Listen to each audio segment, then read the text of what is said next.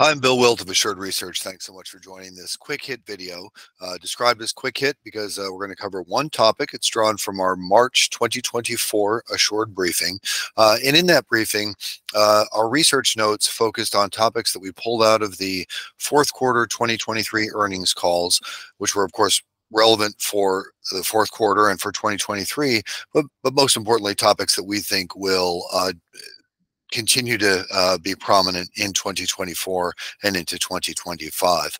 If you're a subscriber, thank you, and we hope this supplements your understanding of what you may have already read. If you are not a subscriber and you're here out of interest, thank you. Feel free to look at the other videos on this YouTube site.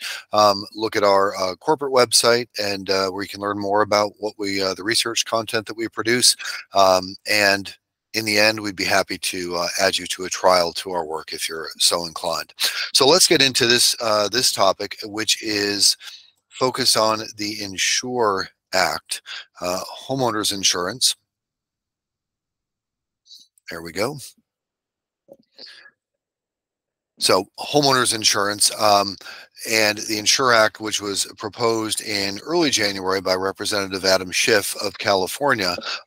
California, not surprising, and probably, frankly, none of the catalyst for the proposed INSURE Act will be surprising when I say that it's really because of the disrupted homeowners markets that are really kind of across the country and in some large and populous states. California and Florida would be exhibits A and B for sure. They've gotten the attention of politicians and have catalyzed them to begin taking actions.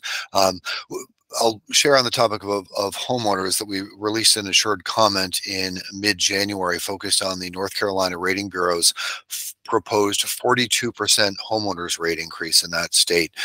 When we looked into it, and we compared the most recently approved filing, or it was a settled filing, but the most recent filing from late 2020, compared that to the January 2024 filing.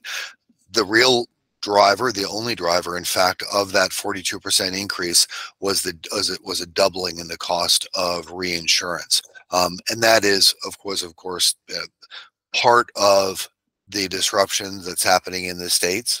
Reinsurers have the flexibility to decide on an annual basis, typically, what they're going to insure and what they won't, and that has created a backup, and of course, having an impact on policyholders, which again was a catalyst for Representative Schiff to propose the INSURE Act, which we read.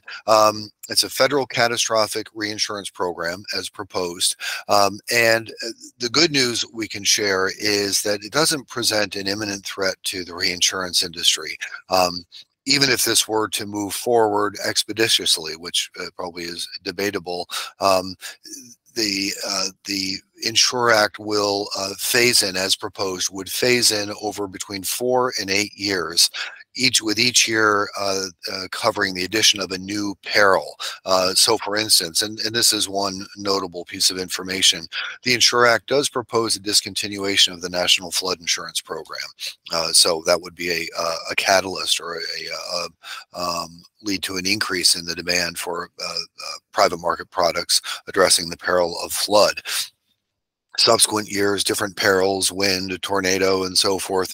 With the 8th year, I'm going from memory, but I believe it's in the 8th year, is earthquake. So earthquake would become a peril subject to this federal catastrophic reinsurance program.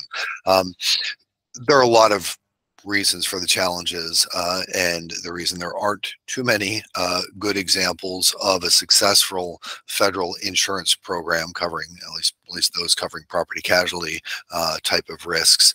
One of them is this graph that you see on the right hand side here, where we've taken expected annual losses from 18 different perils typically covered by property casualty insurers, or at least broadly property related perils, 18 of them from the National Risk Index, and we've divided by the populations of each state. And the reason for including that is simply to show the great diversity in risk across the country. And one of the fundamental challenges of any federal act is making sure that there's equity in terms of what people with people exposed to different levels of risk pay into any insurance program. And there you see the tremendous diversity. That and other challenges to creating a program. The good news is the language of the bill does specifically call for reinsurance professionals to be involved and advise on the structuring of the program. So that's a positive. But we'd submit, and we're going to guess that most insurance professionals listening to this prefer private market solutions, and in the immediate term, the best solution is to simply get more premium into the system. We're not don't mean to look past the economic challenges that people have with meeting the rising cost of auto and homeowners insurance. It is real, but still, kind of evidence suggests that there simply needs to be more premium in the system to meet the growing impact of losses from perils some of which are affected by climate change, some of which may not be. But what is clear is that people have been moving into harm's way as the country becomes more populated and people move to parts of the country where simply bad stuff, wildfires and hailstorms and so forth, can and do happen. The medium and longer term solution is for insurers, reinsurers to really redouble their efforts to be seen as part of the solution, not necessarily the problem as viewed through the perhaps narrow lens sometimes of politicians, but to illustrate that we as an industry are really motivated to help people manage their risks prudently. So that's what we have for you. Plenty more in the briefing.